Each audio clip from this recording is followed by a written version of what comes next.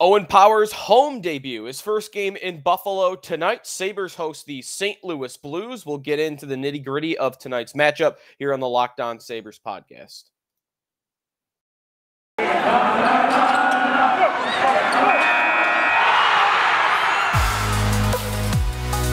You're Locked On Sabres, your daily podcast on the Buffalo Sabres. Part of the Locked On Podcast Network, your team every day.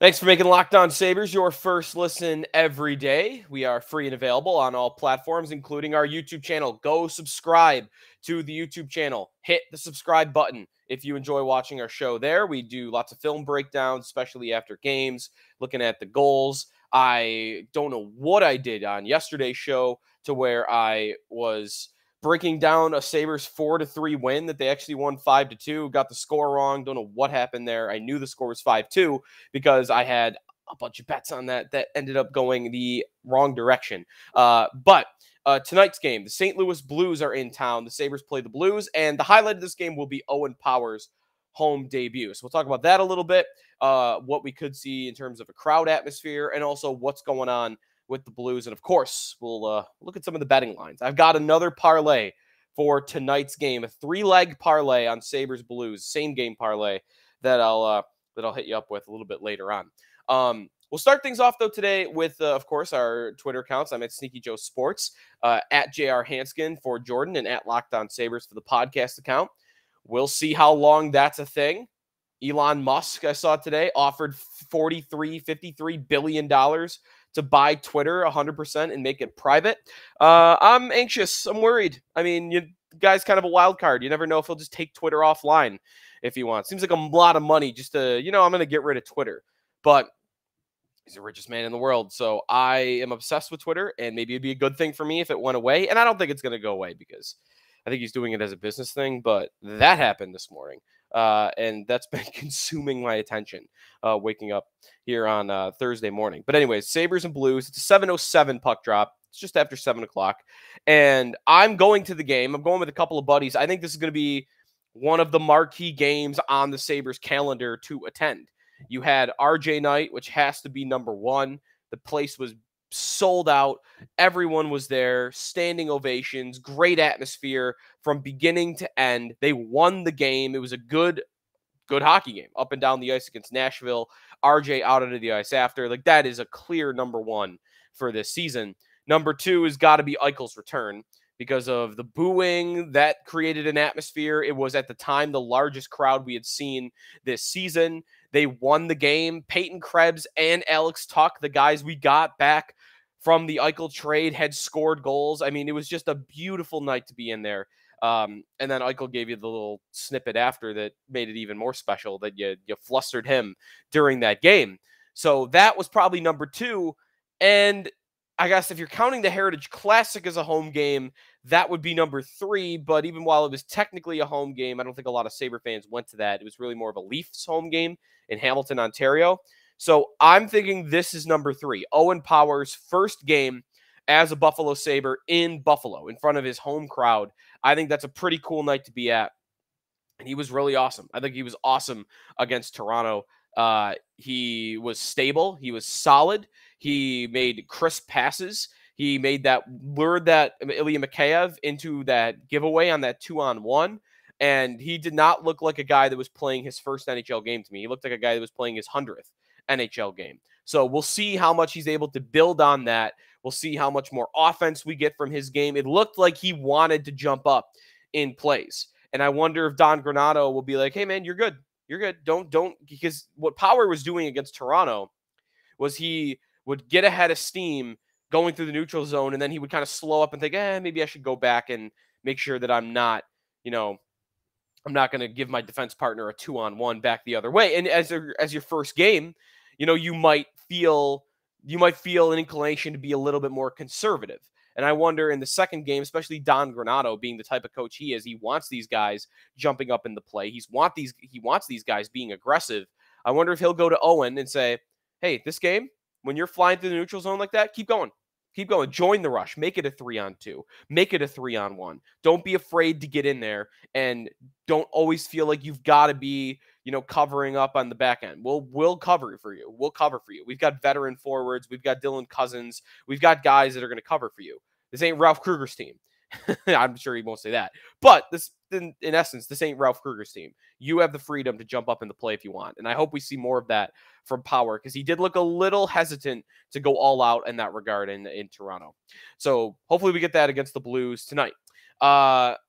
The Sabres line combinations will look as they pretty much always have for tonight's game. Tage Thompson centering Alex Tuch and Jeff Skinner. Casey Middlestat centering Victor Olofsson and Rasmus Asplund. John Hayden re-entered the lineup in place of Cody Eakin in their last couple of games. Their last 2 games. So Dylan Cousins will center Vinny Hinostroza and John Hayden. I can't stand John Hayden in this lineup. I mean, I get not wanting to call up Jack Quinn or JJ Peterka and disrupt their development in Rochester, and Rochester's in a playoff race right now. I get it, but anything that's not John Hayden in that lineup, I mean, that is just a waste of a roster spot if there's ever been one. I saw him do something that I only see like Mike players do or like squirt players do, which is use the boards as your brakes. He was going so fast that I don't think he thought he could hockey stop fast enough because he's not a good enough skater. So he like crashed into the boards as his stopper. I mean, that's like something that like little kids do. And that's what John Hayden did in one play against Toronto. I can't stand him on the ice for the Sabres. And I hope that, I'm assuming this is the end of that relationship. I can't believe he would be back next season. But he's on a line with Dylan Cousins and Vinny Hinostroza. Peyton Krebs continues to center Kyle Okposo and Zemgus Girgensons. On the blue line, it appears as though we're going to keep with what we had last game. Matthias Samuelsson on the left. Rasmus Dahlin continues to play on his right. I thought Dahlin played really well on the right side. I thought he is someone that is so good on his backhand that he is the most capable of playing on his right side, and it opens him up to do a lot more offensively when he's on his offside. Now that he's kind of built up that confidence over the last 3 seasons, and especially this last calendar year, I think Dahlin is more than capable of playing on the right side that he played before he got to the NHL. So I think that would be a really, really interesting way to go about this blue line for a long time, is him playing on his offside. And I'm rooting for that to go well. I am really rooting for that to go well, because that will allow for the possibility of this top 4, Dahlin and Samuelsson, Power and Jokiharju, being the top 4 of this blue line for a long time, and just like keeping them together, keeping that core group together. Samuelson's been really strong his rookie year. Dahlin, we know, has had a great year. Power looked really strong in his first game. And I'll give Henry Jokiharju looked really good against Toronto. Might have been his best game of the year. And I don't think it's a coincidence, by the way, that came when playing with Owen Power. But I think Jokiharju played really strong. He's had a very turbulent season. I'm still optimistic about him because of the first-round draft pedigree, because he's a very good passer. He's a good skater. I think the style of defenseman he is works in today's NHL, but he has been very inconsistent this year. But I'm still hopeful that he's a legitimate top 4 defenseman for a long time. And what that means, those 4 sticking together for tonight's game, means Jacob Bryson will be down with Casey Fitzgerald. I like Casey Fitzgerald, by the way. I don't talk about him much. I don't necessarily like him in terms of the skill level and how good he is, but I like that little flair. I like getting into it with the other team. I guess I like the fights. I like more, the scrums after the whistle that he kind of fires up. I think he plays with a lot of emotion, and I want him to match that in terms of his play, and I'm not sure he's able to do that. I think he's an AHL defenseman, to be frank, but in a lost season like this, I enjoy watching him. Just put it that way. Tonight's goaltender, I don't think we have at time of recording. Let me double check real quick. Yeah, no, unconfirmed. So we don't know if it's going to be Craig Anderson or Dustin Tokarski. They had a night off here, so maybe they go back with Anderson, but we'll see. Ville Husso. Well, we'll get into the Blues in a second. He don't know if he's going to start. He is their number 1 goaltender.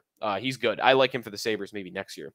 We'll get into the Blues. We'll talk about the Blues, what they are in the standings. I think they're kind of fraudulent going into the playoffs. I'll tell you why when we come back, and we'll look at what their lineup looks like for tonight's game, and also how Ryan O'Reilly's doing.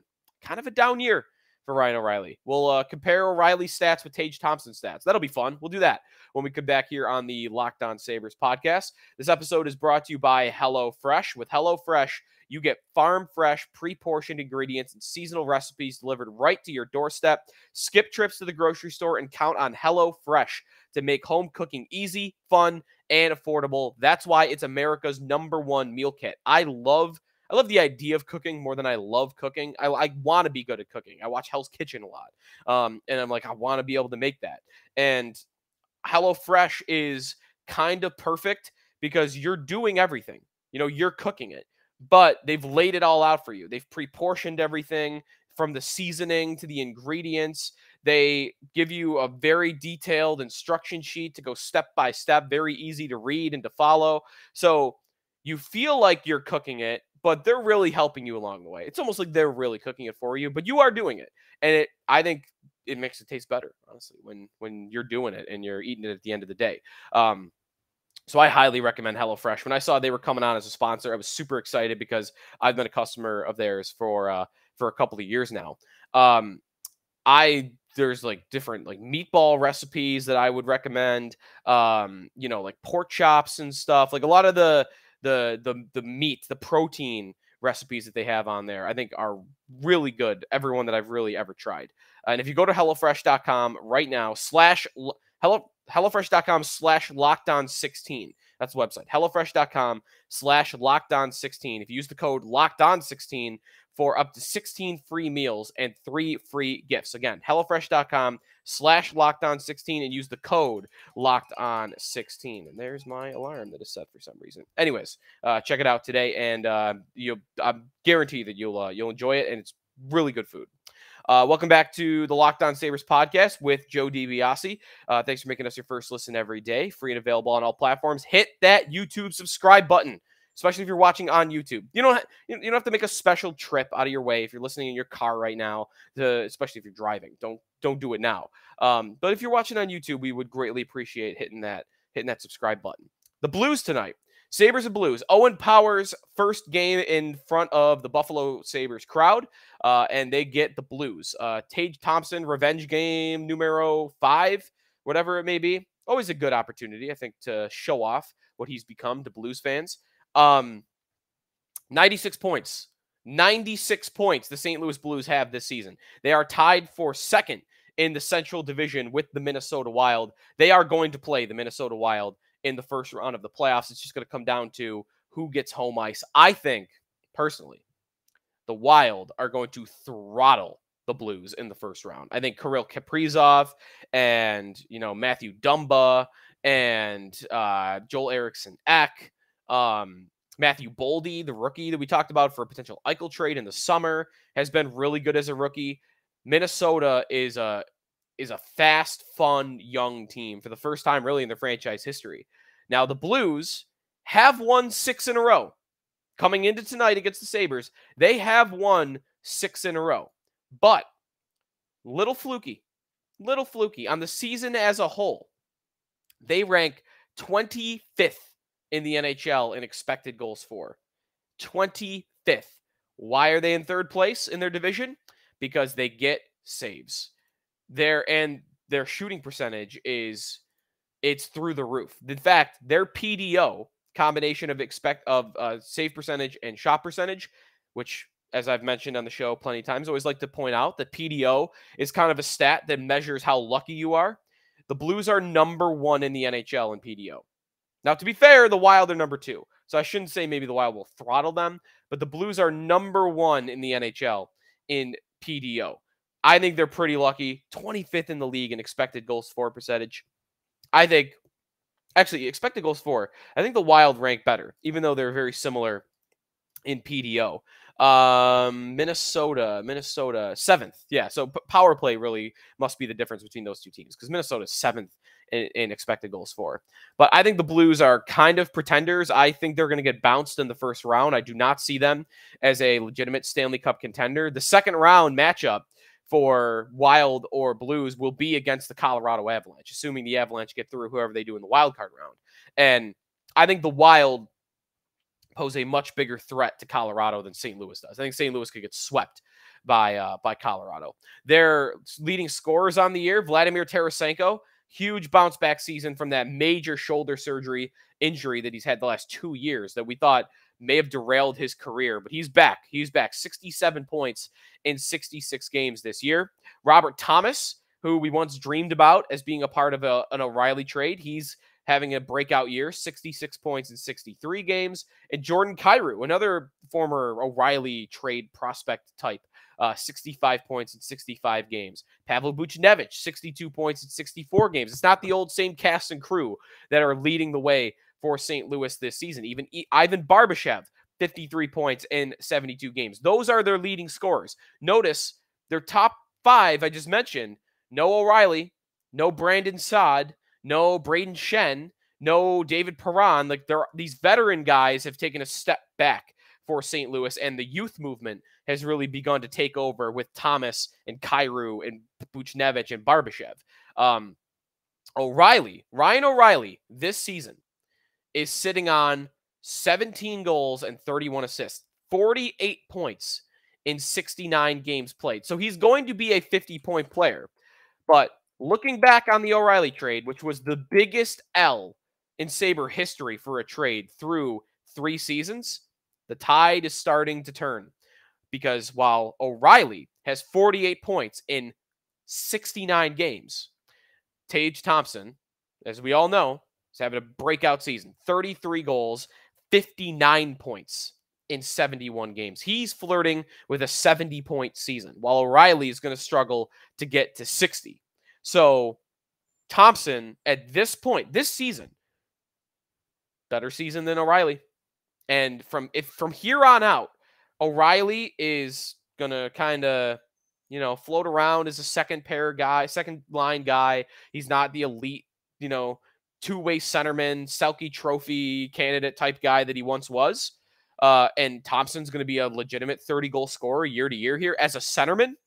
Then it'll never be called a win. That trade will never be called a win because O'Reilly won the Cup and the Conn Smythe. But it's not going to be a loss for the Sabres. It's more and more looking like it's not going to be this giant L for the Sabres. And O'Reilly's down season kind of points to that a little bit, and Thompson's amazing season points to that as well. We will look at the betting lines for tonight's game in just a moment here on Locked On Sabres. This episode's brought to you by Built Bar. Have you tried the puffs? If you haven't, get to that brownie batter puff because it is literally a brownie batter flavored marshmallow infused with protein, and it's covered in chocolate. I mean, it's literally like eating a candy bar, but they are obviously much healthier than a candy bar. They fit for my diet with the keto diet because I'm limited to 20 carbs a day, and most Built Bars contain only 4 net carbs, 130 calories, 4 grams of sugar, and 17 grams of protein. Compare that to the candy bar, which you're going to get, 250 calories, 30 grams of sugar, and dozens of net carbs. New this flavor, white chocolate, cookies, and cream. I have not gotten my hands on that yet, but I am very much looking forward to it. Built Bar has a unique way of getting me to like bars of flavors that I don't like. I don't like coconut, ever. Anything. I hate coconut. But the coconut brownie Built Bar, I love for whatever reason. I don't like mint, but the Shamrock Shake Built Bar that's out, love that. So they're so good that they're even getting me to like flavors that I don't typically like. Go to built.com, use the promo code LOCKED15. You'll get 15% off your orders. Use the code LOCKED15 for 15% off at built.com. All right, Joe DiBiase, one last segment here on Locked On Sabres. Let's look at some of the betting lines for tonight's game. I've got a fun parlay going for tonight's game, a 3-leg parlay. I just missed against Toronto. I had Rasmus Asplund as an anytime goal scorer. Who in the world bets on Rasmus Asplund to score? I did, but I missed because while I did also have the Sabres on the money line to beat Toronto, I had under 6.5 goals. What am I doing? Under 6.5 goals. Toronto, Buffalo. 2 teams that play a wide open style. So for tonight, I've learned my lesson. I am switching to Sabres money line over 6.5 goals. And I'm betting on Owen Power as an anytime goal scorer. Now, Owen Power is not a goal scorer, but looking at the player props for tonight's game at BetOnline, our partners over at betonline.net, Owen Power as an anytime goal scorer is at plus 1,000. Plus 900, actually. Wow, that line has actually moved since I bet it this morning. So, okay, plus 900 is what Owen Power to score is at now. Let me just read the other players. And I mentioned him wanting to jump up in the rush. I think we might see more of that today, jumping up in the rush. Maybe he gets some power play time. Plus 900 to score. Who else is plus 900? Matthias Samuelsson. How about Robert Bortuzzo at plus 1,000? Casey Fitzgerald at plus 1,100. Will Butcher at plus 1,300. Is he even playing tonight? Jacob Bryson at plus 1,700. He has 1 goal on the season. Whereas the guys who have better odds than Owen Power, Cody Eakin, plus 600. I don't think he's playing tonight. Anders Bjork, plus 700. John Hayden at plus 600. Really? We're betting on John Hayden over Owen Power? Give me Owen Power on this parlay tonight to score, and I like him as my favorite player prop because those odds are way down. He should be up closer, maybe not quite where Dahlin is at, but maybe somewhat close. Tonight's game, the Sabres are plus 175, by the way, on the money line.